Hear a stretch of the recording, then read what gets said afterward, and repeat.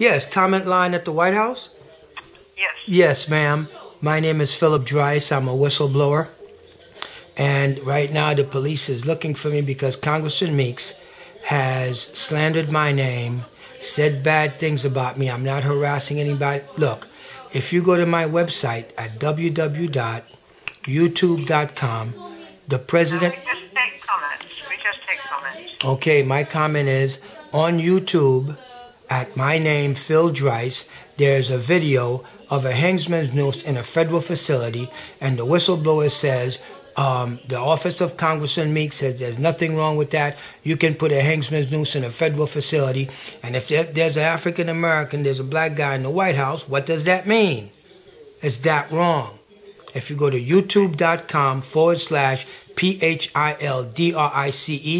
that is racism in a federal facility that's being contained, and I'm being retaliated against by Congressman Gregory W. Meeks, New York State 6th Congressional District.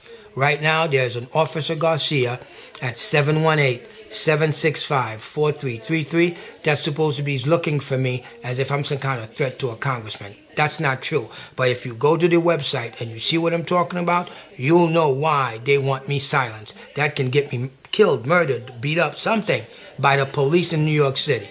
That's my comment. Okay, ma'am? Okay, well, thank you for the call. Goodbye. Bye. What? I have to prove it. I have to be able to prove it. That's all I got to say.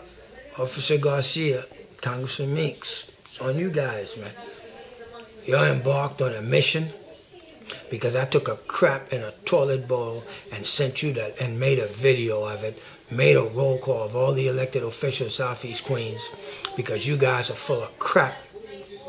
Because you got a hangsman's noose in a VA facility, you've got redlining in New York City, everybody's complaining about you, and your solution is to get the police.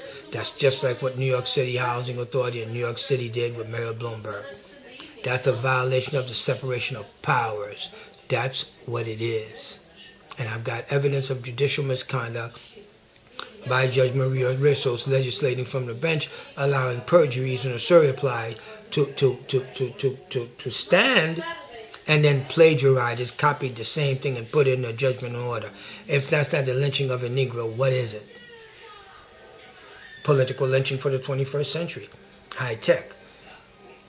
Justice Thomas said the same thing. That's what they tried to do to him with one of them black females. And it's one of these she-males, and it's Native American she-male, that's pulling this one off. Every political office, Councilman COMRIE's office with RANCE, HUFF, State Senator Huntley, State Senator Malcolm Smith, and Congressman Meeks' office, Assemblywoman Vivian Cook, all of them, hands are not clean. That's what it is. Cinco de Mayo tomorrow and be getting nice. Bye.